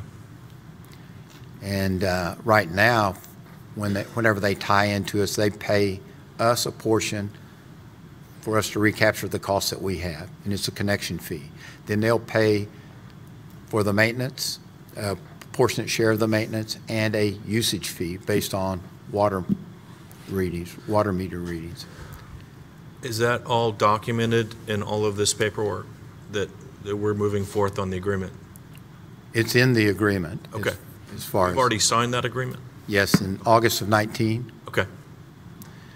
We're looking at amending that to talk about if there's any expansion. What wasn't in there before was it had a fixed amount of ESFCs or gallons per day.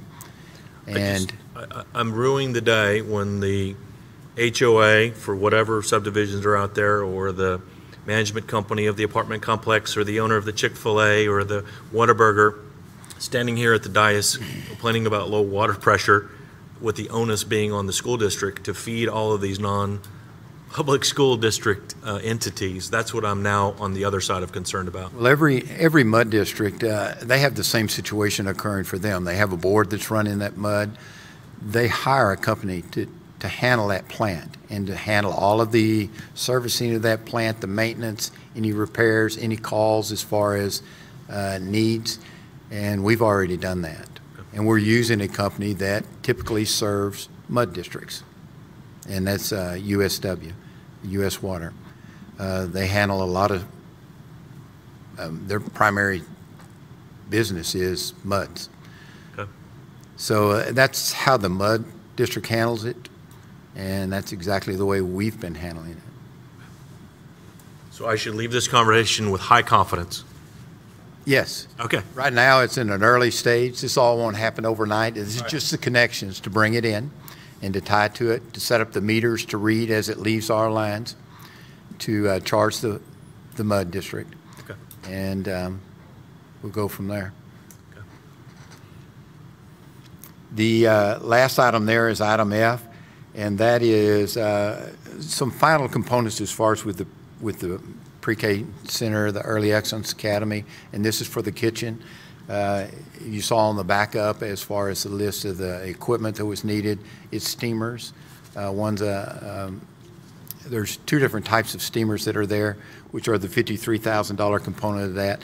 And then what we call softwares, that's silverware, bowls, things that they cook with. That's the $20,000. So that's the final request that I had as far as in this item. Is that purchased through a co-op? Yes. Yes. By board, yes. By board? We actually listed the bids in your backup information. We bid this through co-ops. Yes, it is. And 3 different bids through the co-op, and you can see how they bid. And the buy board is something tied to TASB, or there's some service that they provide, is that right? Yes. Yes. With the buy board? Yes. And making sure we have access to the lowest price point for the kinds of things we need in pub ed. The buy board, you've got TASB that's involved with the cooperative purchasing. You've got Region 4 that is involved. You have other region service centers that are involved, and we're in their plans also, so that we have, we've got 7 different co-ops that we can go out to. Got it. Okay. Thank you. Thank you so much, Mr. Ross. Appreciate it. Again, we did remove item G. So this concludes the considered agenda items for tomorrow evening. I will turn the meeting back over to President McLeod to end our meeting.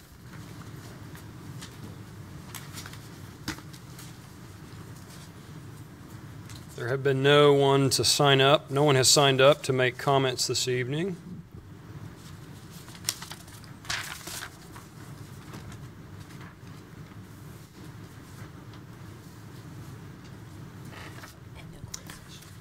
Are there any comments to be made here tonight before we move into a special meeting? Any comments from the board? Yeah, I'll go ahead and go. I'll start off.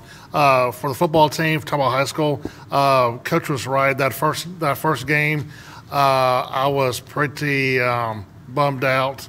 The other team scored a touchdown like the first 15 seconds, and I told somebody by me, this is going to be a really long year.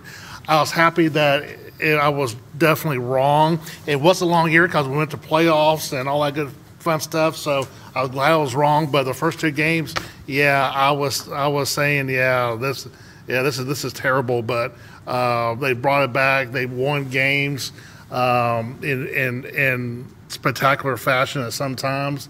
But I was glad it was a long year since they got pretty far into the season.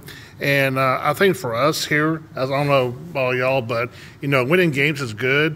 It's great and brings community together, and it solves a lot of problems when there's conflict. It always seems a winning team solves a lot of problems at the school with spirit and all the other fun stuff. But I think the biggest thing is the academic side, too, to where, they're winning on the field and winning in the classroom. So hats off to all those guys and teachers and tutors and anybody who helped those guys out and the rest of our kids to get them to that kind of grade point average. The only thing, when they got those red helmets, the nice shiny ones, I was very tempted to get one and try to steal one, but I'm glad we did because I know they kept using them throughout the year. So whenever we get rid of them, if I can get one, I'll sure appreciate that. We'll make note of that. Yeah, I mean, it can be cracked too. I don't need a real, usable one. Just something put on the mantle with all my other LSU helmets. So, so to keep my collection going. The only thing I got a little bit of a bummer, I don't know, everybody knows Eugene Hines. He was a great friend to the FFA program and also to the athletic program. He was there every game. He's a 72 graduate, but you can count on Eugene being at the football games and definitely at the ACT show. We saw him at the ACT show, and he had a tragic accident 6 months ago. Should have died then. And we saw him Saturday. I said, man, you are doing great. He said, yeah, I feel great too.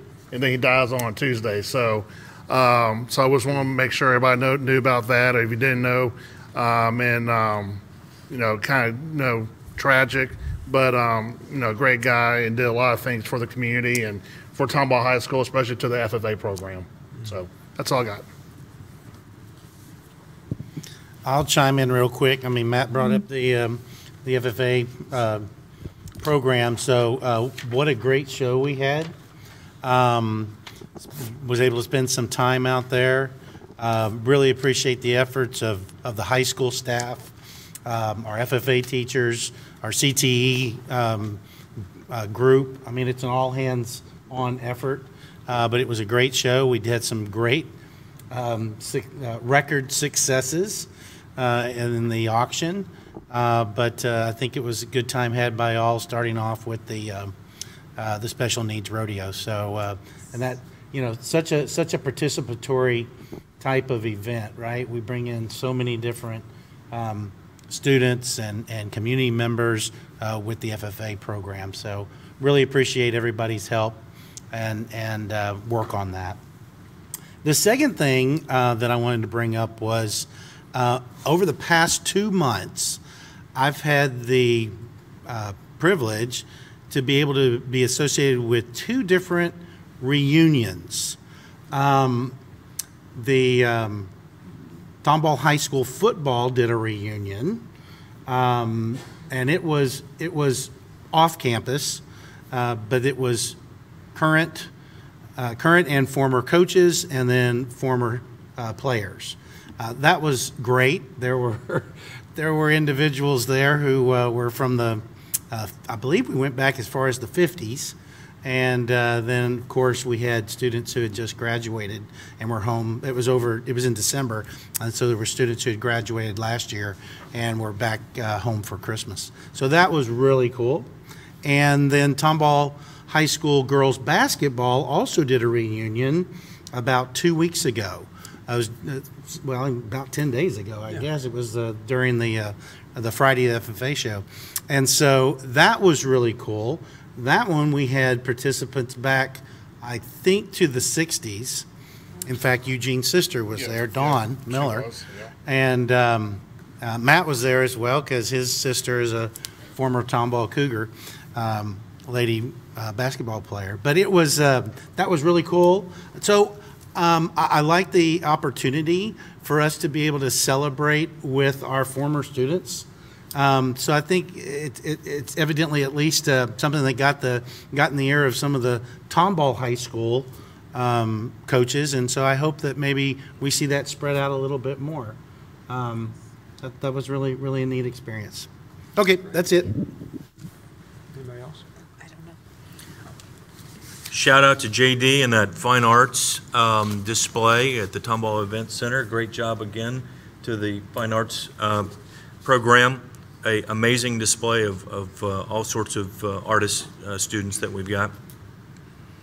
Lee and I actually did something fun. We went to Lakewood Elementary's first grade choir performance the other night, and there were some songs that I had not sung in quite some time that certainly lifted my spirit, and I appreciated the great sense of humor that also existed in a standing room only performance. It was quite impressive. Yeah. And I'll end with super impressed with the different Tomball High School versus Tomball Memorial High School sporting events that I've been to over the last, 2 or 3 weeks. Competitive, but respectful. And I love that about, I'm not going to call it a rivalry, but I love that about both teams.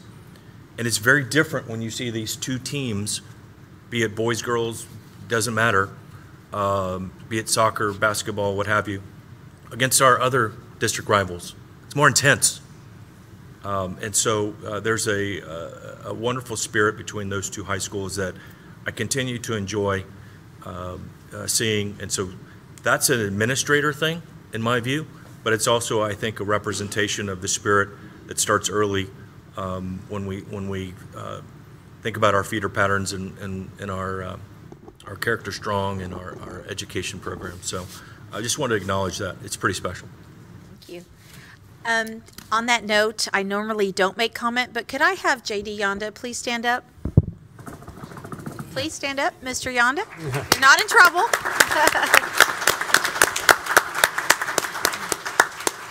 This will be announced on Wednesday publicly. But ladies and gentlemen, this is the TMEA State Director of Fine Arts of the Year for the state of Texas. Hey.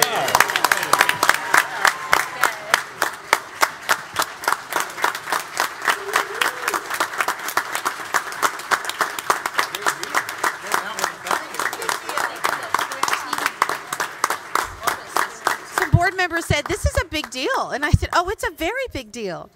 Very, very excited. Just had to mention that. I know this is board comment, not superintendent comment, so I will stop there. Thank you. That's marvelous. Anybody else? Good? You good? Well, I got to go to the principal partners luncheon today. John was there, Mark, Tina. Some of the rest couldn't make it.